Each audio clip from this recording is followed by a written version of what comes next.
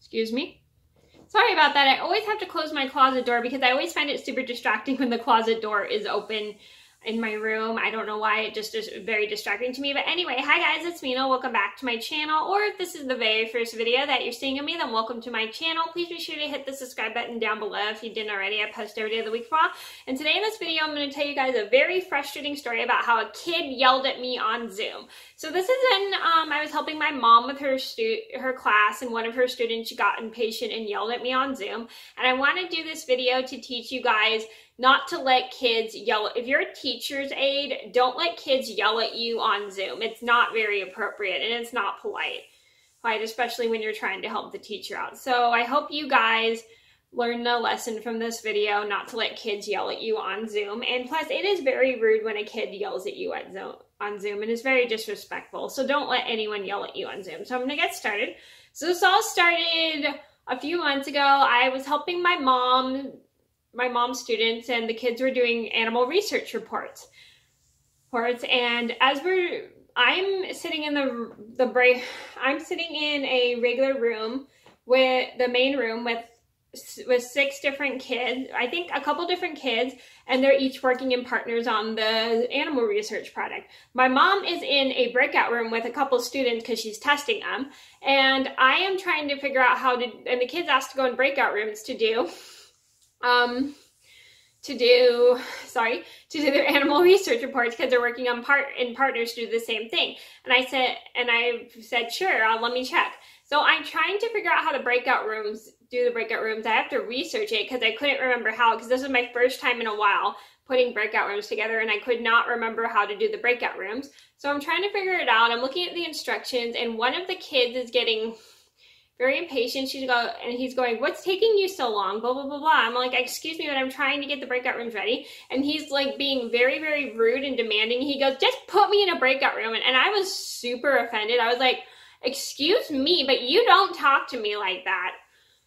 And I was very, very, very offended when that kid rudely yelled at me for taking forever to put in the breakout rooms. And then my mom comes into come back to the main room asking, how's everything going? And we were like, oh, this kid yelled at Mena and the kids are not tattletaling, technically telling my mom what one of her students did. And this boy, he's very, very, very quiet. And my mom has to talk with this kid and tell him it's not okay for him to be yelling at me like that, because I've been helping my mom and stuff, and how I am a big help to her, and how she does not appreciate him yelling at me for taking forever to put him in the breakout room, and how he needs to be patient with me because I'm not used to making breakout rooms. And so she makes him apologize, but it takes him a little while to apologize. And then my mom started a rule saying, if you don't apologize, then no one's going to go in a breakout room. And all the kids are begging this kid to go apologize to me for yelling at me.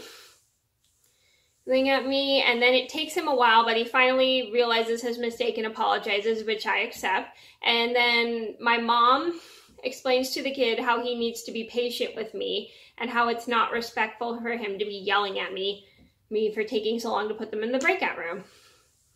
And so my mom comes back up to the kitchen to help me get the breakout room set up, because I couldn't remember how to do it because it had been a while. So once after the apology happens, we get all the kids in a breakout room, and I was super happy that kid took responsibility for his action, and I was very happy he learned his lesson not to yell. So the moral of the story is, don't let a kid yell at you. If you're being a teacher's aide and you're trying to help the teacher out, and a kid yells at you, it is not respectful, because you're trying to be helpful to the teacher, and if that kid yells at you, it's going to make you not want to help the teacher anymore.